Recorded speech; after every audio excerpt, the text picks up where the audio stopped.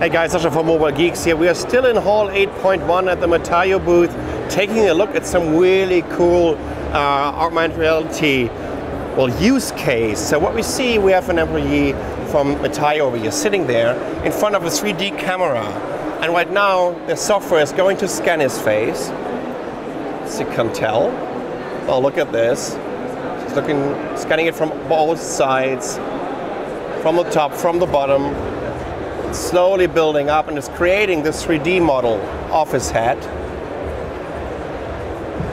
Here we go, getting there. Now, look at this. He's just putting a bunch of sunglasses, or glasses in general, on top of it.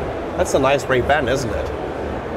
And it's kind of adjusting this to his head. And here comes the next step, watch out. So he's already moving around, right? Which still looks very geeky right now. Here we go. But what about this? So imagine you're sitting in front of a website where they're selling sunglasses and you have a proper 3D camera there. And with this service, you can try out all these different sunglasses, because you can of course also change the sunglasses. Look, there's a different model. And they're, as far as I know, the only ones in the world that are capable of doing all of this in 3D with a 3D model, and of course right now in real time.